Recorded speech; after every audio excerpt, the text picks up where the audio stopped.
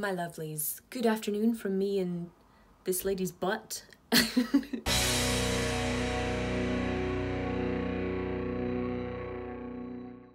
Lads, it is early Saturday afternoon and it has been a rough week.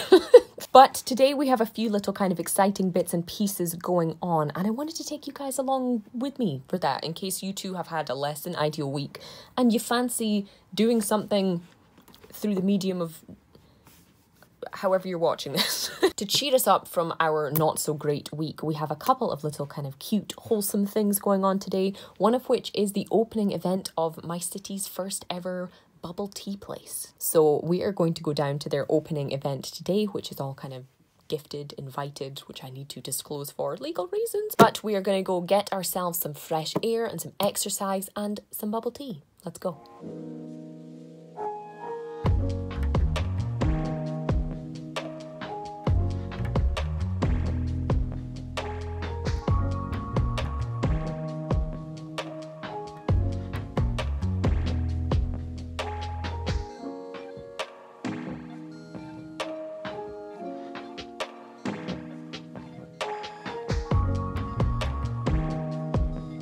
I now truly understand why this is as popular and hyped up as it is. And plus the whole thing is just really wholesome and cute, and the menu is actually pretty kind of wide-ranging and inclusive, especially for a sort of chain place. The tea is amazing. I actually got the reduced sugar, like the 50% sugar mango tea with some rainbow bubbles, because you can choose your kind of ice level, you can choose your sweetness level, which is great because, you know, even though you guys know that I inhale chocolate and cake, I'm not a huge fan of sweet drinks because I just find them way too much when I eat a lot of sugar elsewhere in my diet. But this is still really full of flavor and full of that nice kind of sweetness without it being too like bleh.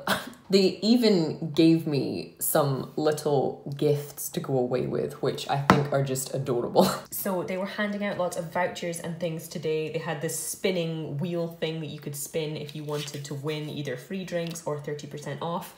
They gave me some bubble tea socks, which are just hilariously cute.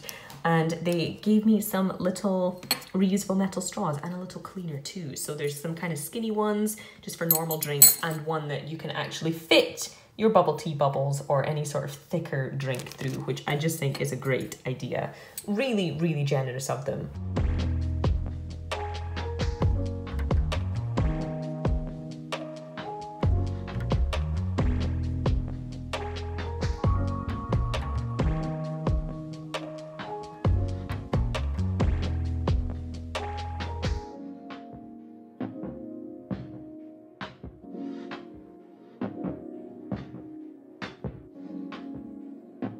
So thankfully, while it's not as super obvious as it was earlier this week, one of the reasons that the past few days have not been ideal is I've been having some wisdom tooth drama. But basically, I was in a stupid amount of pain on Monday, like I couldn't sleep, the amount of pain I was in. And on Tuesday morning, I'll put up a picture just for your entertainment, but on Tuesday morning, I woke up looking like a squirrel that was getting ready for hibernation. A hamster that had found all of the available local hamster food. I've been on liquid food, soft food, and no alcohol this week. So it has been wrecking my mood a little bit, but some homemade tomato soup is a depressing short-term solution for that. And I've also been gifted something very, very nice this weekend, which is also helping to cheer me up and may also be the basis of a little recipe today. Are you ready for it? Are you ready for it? I hope you're ready for it. The glorious, glorious team at Pip Nut have sent me an astonishingly generous gift that has, honestly, when I received this yesterday, I wanted to cry because it's just so nice being able to, you know, being lucky enough to receive things like this. And not only that, it comes with the full backstory. It comes with stickers, it comes with thank yous. It's amazing. If you're not aware of Pip Nut, they are a UK-based nut butter company, and they have just released, kind of re-released all of their products in glass fully recyclable packaging. Previously it had been in recyclable plastic, but they've made the switch to this really classy, sexy looking glass packaging instead. And they have been so generous and so kind, just as a kind of thank you, because I've worked with them in the past. I've done kind of recipes featuring their nut butters in the past, and this is just kind of a little thank you from them, from which I am returning the thank you. So as you can probably see in here, we have their smooth classic almond butter, their limited edition but extremely good dark chocolate and sea salt almond butter, and their coconut almond butter. And honestly, these two, classy drugs. We also have a few kinds of their peanut butter in here. We have their classic smooth peanut butter. We have a kind of sweetened maple peanut butter, and this, which is their most recent release, this is their ultimate peanut butter, which is like a sort of dark roast. So if you really like an almost savory peanut flavor to your peanut butter, this is your gal. And I am just feeling a little bit inspired by both my own selfish need and in celebration of this lovely package to make a bit of a chocolate peanut butter cake. What do we think?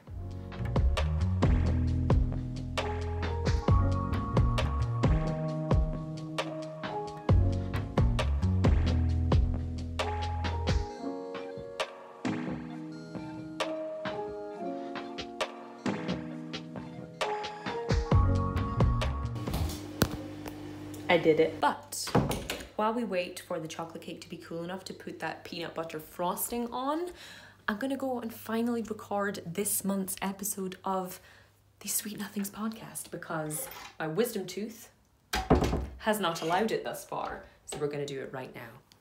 And here's what that looks like in practice.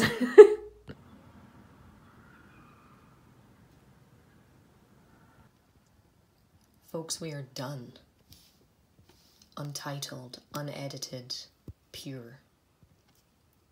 That's my job for this evening. I even had to set up my own personal sun in the form of an IKEA lamp, because the actual lamp I have in here is now just for decoration because it's broken. The glamorous life of podcasting on a budget. Anyway, shall we have some cake? Let's talk about frosting. This is just a nice, simple peanut butter frosting made with butter, icing sugar, and your favorite peanut butter. In this case, obviously, we were using the Pip Nut smooth peanut butter, their kind of classic one, but any kind you like. Typically, the more natural it is, the better the peanut butter will react with the butter. Sometimes if there's palm oil added or anything like that, it can sometimes make the butter split a little bit, which isn't the end of the world. It just doesn't create the smoothest, kind of fluffiest result. So all of that just kind of whipped together. As you can see, we now have a nice texture to that there with my little whisk. Of course, if you have an electric whisk or if you have a food mixer, I do not mind decided to break on me. That will make a kind of smoother, super fluffy result, but you can do just fine by hand. Now, I haven't made a huge amount because this cake is just for me. I'm not a huge kind of frosting gal. I don't love it all over the place. I don't love a completely covered cake all the time. I think it covers the beauty of the layers you have inside the cake. And I think it just kind of overwhelms and makes everything a bit too rich and sickly anyway. So this is just going to be the kind of chocolate cake that has frosting in the middle and on top.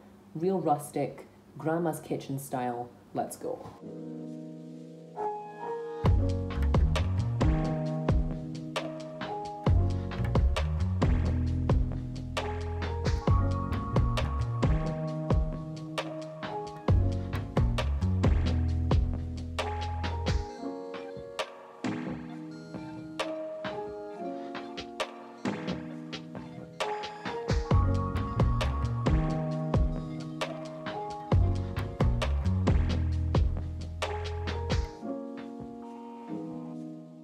I got fancy and threw some chocolate on top too.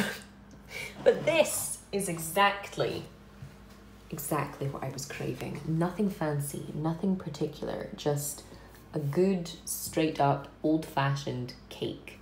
2 layers, cake, icing, some stuff on top, and 2 of my favorite flavors in the world. If you wanted to, you could kind of cut both of these to make a 4-layer cake. Or of course you could use You could kind of double up on the frosting and make a fully kind of coated cake if you want to. This is just my particular preference because this one's just for me and just for Francesco when he gets home from his long shift today.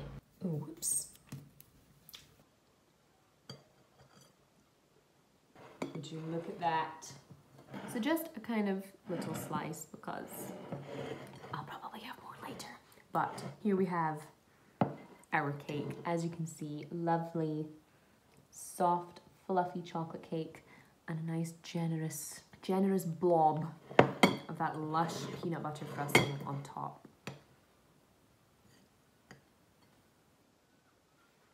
Happy Saturday.